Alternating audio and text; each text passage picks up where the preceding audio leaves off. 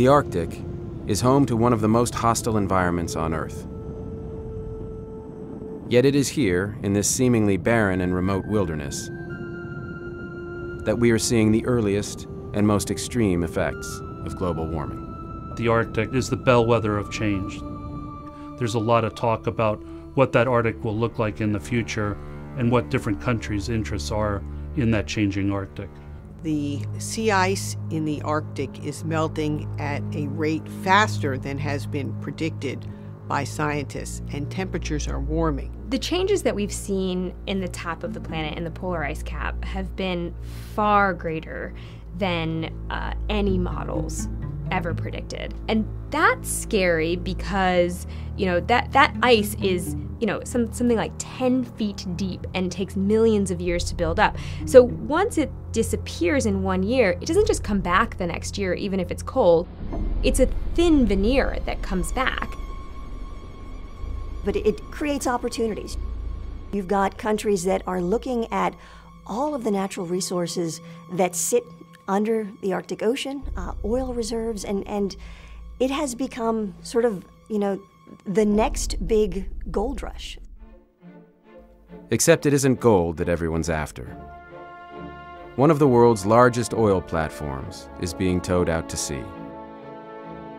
Called the Priraslomnia, when it begins production, Russia will become the first country to drill for oil above the Arctic Circle. What's at stake is 13% of the world's undiscovered oil. For Russia, the world's largest exporter of oil, this is not a trivial resource. This is not the first time Russia claimed portions of the Arctic. In 2007, a Russian submarine planted a flag on the floor of the North Pole. Though dismissed as a publicity stunt, Russia was once again signaling its intent to exploit the resources of the Arctic. The Arctic is scary. People are looking at the oil reserves up there and saying, we want that. And it's gotten to such an extreme that leaked documents from the State Department through WikiLeaks indicated that the Russian government is thinking about militarizing the Arctic more and is saying that they aren't ruling out that there will be armed conflicts. In one of the most controversial WikiLeaks documents, a Russian diplomat declares, "The 21st century will see a fight for resources, and Russia should not be defeated in this fight." The leaked document quickly caught the attention of the news media. WikiLeaks cables seen by Newsnight show that behind the scenes governments have been scrambling to carve up the Arctic's oil, gas and other resources as they're uncovered by the rapidly retreating ice. Even Russia's English-language television station carried the story. Despite Russia saying its interests in the Arctic are purely scientific and resources-oriented, a defense ministry source claims the country plans to station troops there. Every Arctic nation, the United States, Canada, Norway, Denmark, and Russia, has increased its military presence or carried out war games in the region. The United States takes its responsibilities as an Arctic nation very seriously. We will remain prepared to detect, deter, prevent, and defeat threats to our homeland. And we will continue to exercise U.S. sovereignty in and around Alaska. We need to understand there's a new geostrategy, a new geopolitics of the Arctic that's going to emerge in the coming decades. The U.S. needs to understand its role in both protecting the fragile resources of the Arctic and understanding its geostrategic importance. Throughout human history, mankind has raced to discover the next frontier. And time after time, discovery was swiftly followed by conflict. We cannot erase this history, but we can assure that history does not repeat itself in the Arctic. It remains to be seen whether or not there will be strife, or either political or worse, in the Arctic. Russia is behaving very imperialistically with respect to energy. They use it to dominate Eastern Europe. And you could have strife in the Arctic of one kind or another. Though it is still too soon to predict conflict over the Arctic, the Priraslomnia continues its journey out to sea. The world is watching closely. So is an environmental organization called Greenpeace.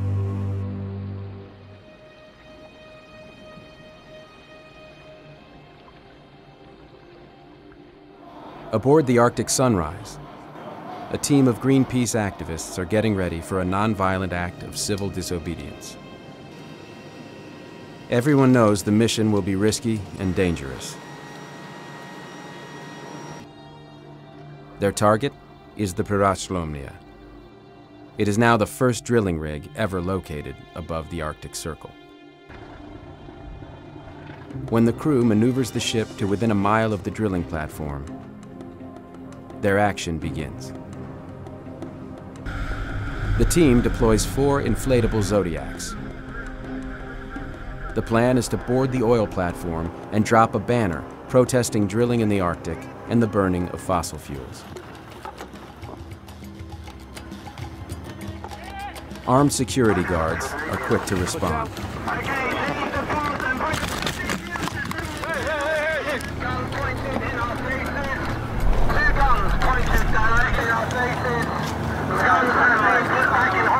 It doesn't take long before the confrontation escalates.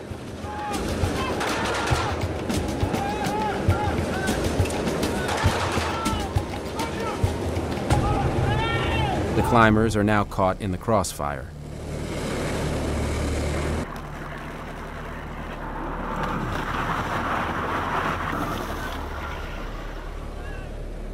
For hours, they managed to hold off the security forces.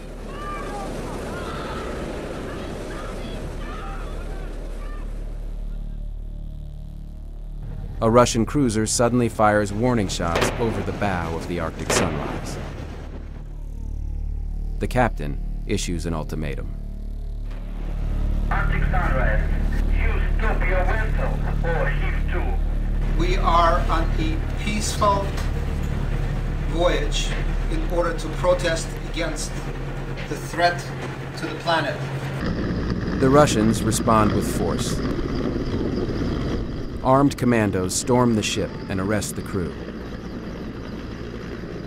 The nonviolent protest comes to an end.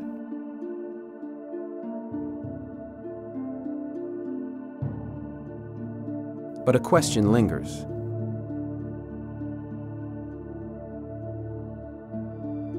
What compelled these activists to take such risks, to put their lives in jeopardy?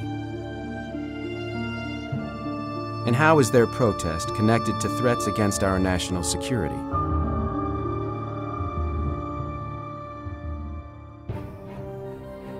This is what environmentalists fear about drilling in the Arctic. Harsh conditions like these will surely lead to a major oil spill. And the remote location of the polar region makes it impossible to respond in time to prevent an ecological disaster. The Arctic is particularly challenging for any type of a contingency response. The first problem is what I would call the tyranny of distance. If you look at the north slope of Alaska in relation to U.S. territory, the nearest deep water ports that you can get to are close to 1,000 miles away. You have the lack of infrastructure. You have challenges related to communication and navigation. All those combined make it a very challenging environment. But for Greenpeace, the overriding issue is the world's continued reliance on fossil fuels, a finite resource that precipitated the melting of the Arctic. Sometimes problems become so great.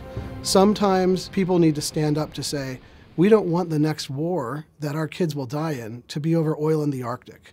We don't want our next war to be in Iraq over oil.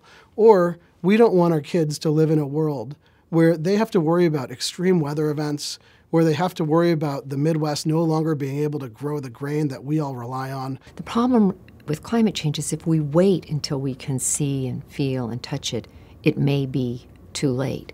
But we're smart people, and we know this. And what we need to do is find the political will and the moral and ethical courage to take the steps that we can take today to begin to reduce the greenhouse gas emissions that cause this problem. If we reflect the real cost of sending carbon into the air through market mechanisms, then we will put less carbon in the air. We know that that's the case.